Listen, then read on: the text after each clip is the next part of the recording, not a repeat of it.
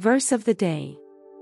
September 8, 2024. The heavens declare the glory of God, the skies proclaim the work of His hands. Psalm 19 verse 1. Thoughts on today's verse.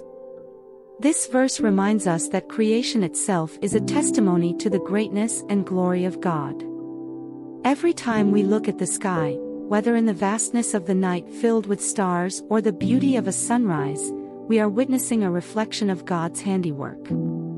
The universe speaks of His power, creativity, and majesty, drawing our hearts to worship the Creator. Prayer. Lord, thank You for the beauty of Your creation that constantly points us back to You. Help us to see Your glory in the world around us and be reminded of Your greatness.